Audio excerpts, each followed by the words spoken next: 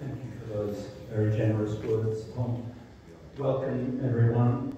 Thanks for coming tonight.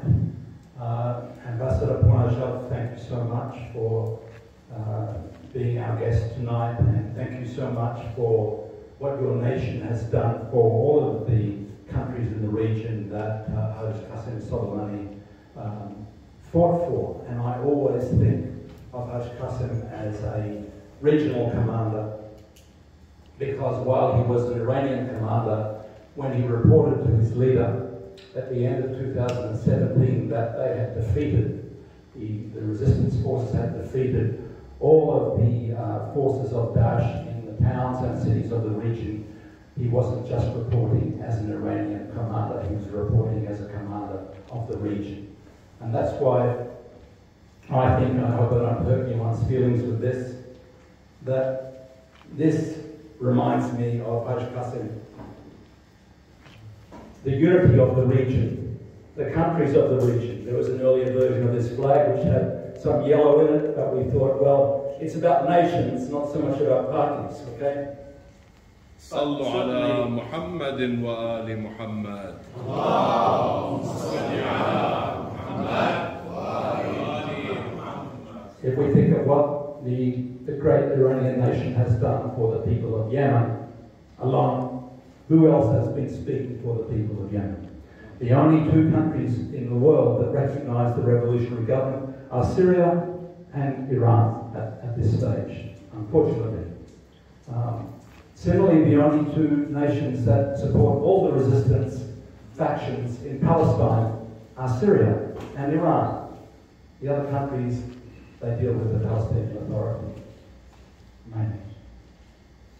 So the support that Iran has given through its loyal servants like Haj Qassem to all of the peoples of the region, you will know very well that the images of the two wonderful martyrs, who, by the way, whose legend is far more powerful since the murder, since the cowardly murder in Baghdad of these two men, precisely because the character of both these two men as human beings is in such stark contrast to the cowardly murder and the way it was carried out in Baghdad. Invited, pardon me, Haj Qassem invited as a diplomat by the government of Iraq, by the president of Iraq, to be present in Baghdad when he was murdered. The contrast between the moral turpitude of the act of the Trump regime, and you know that Trump is now wanted by Iraqi and Iranian authorities, as is appropriate.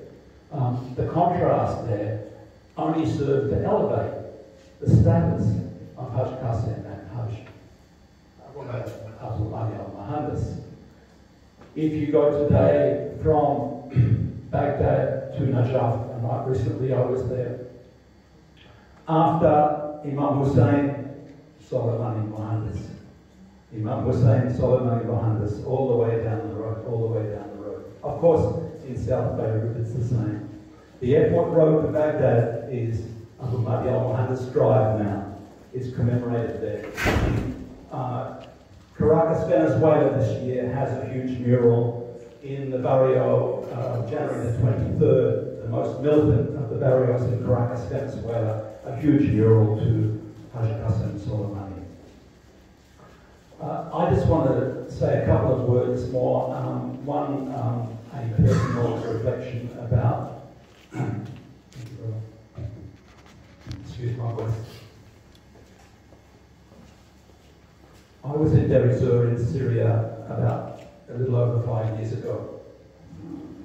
At about the time that Haj Qassem was in Deir ez-Zor, driving out Daesh from Deir ez-Zor city, that we were amongst the first group of foreigners that went in there.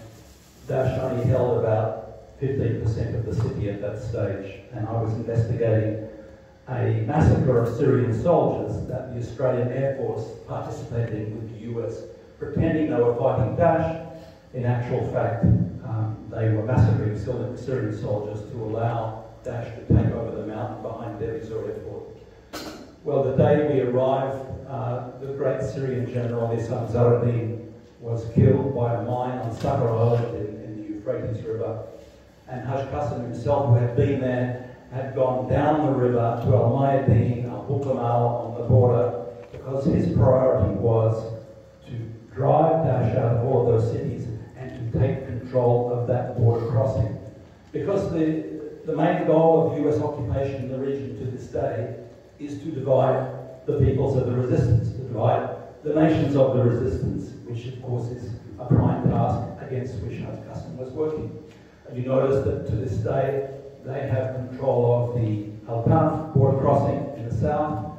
They have control of the northeast to try and keep Iraq and Syria separated, and therefore Iran, Iraq and Syria separated too.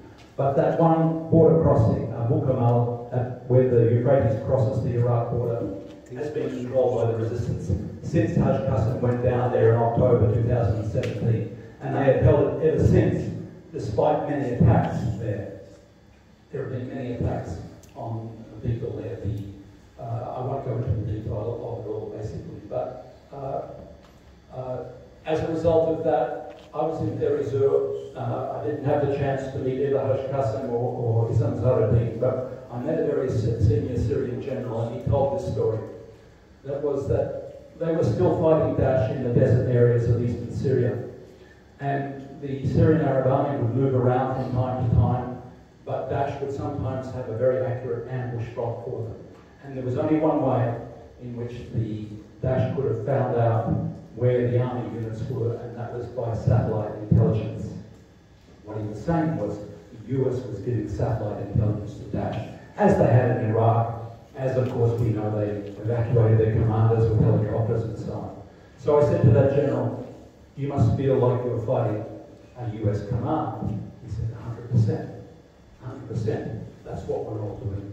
That's what Haj Qassem was doing. He was fighting a US command in the entire region, for the entire region. And he was the first of the regional commanders to demonstrate that, you know, after the murder, what happened, the strong sentence of the voice of resistance in the region said, now we want to expel this occupation from the entire region. The Iraqi factions came together uniquely. They've been squabbling. They came together to demand the expulsion of the Americans. The Palestinian factions, who also have been squabbling, came together. So to me, Haj Qassem will always represent the unity of the resistance factions and the greater unity which is needed to defeat the invaders. Thank you.